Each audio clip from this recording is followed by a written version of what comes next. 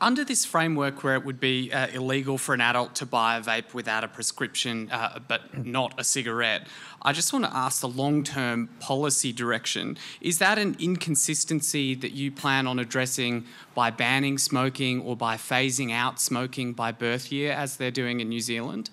We've got no plans to do that. I also, particularly, this might be a minor nuance, but it's important for me. Our focus is not on the people buying.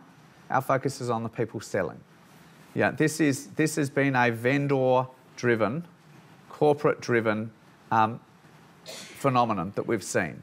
And so when we talk about enforcement, the state and territory governments and us, we're focused very much on importers and vendors, not on the customer themselves. We want to knock out the market.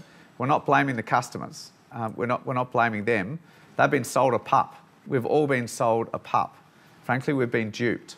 And so the difference, I think, between vaping and cigarettes is that cigarettes have been with us for so long. You know, if we knew now, back then, when cigarettes were being introduced, I would hope that governments would have stopped it, would have snuffed it out immediately, which is what I want to do to vapes.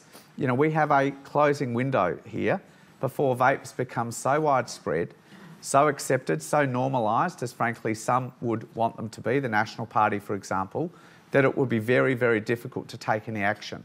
But I'm still confident that the thing is still relatively new and we are going to be able to take the action that I've outlined today.